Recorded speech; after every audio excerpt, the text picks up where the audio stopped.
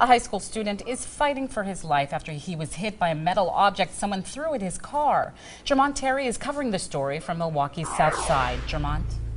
A West Allis teenager is severely injured. The 15-year-old boy is in a medical-induced coma after a group of teens threw objects into a car here at 68th and Warren Mount on Milwaukee's South Side. So it's safe to say that he was simply right in the front seat, and when you came out, you just saw blood everywhere. Yes, everywhere. Well, Lena Alexander walks us through the frightening ordeal involving her 15-year-old brother, Isaiah Alexander. His life could be gone for no reason. The West Allis Central sophomore was in the passenger seat of this car when he pulled to an intersection near 68th and Warren Mount last Friday night. That's when a group of teenagers, They said it was a mob of kids. decided to throw rocks at cars passing by.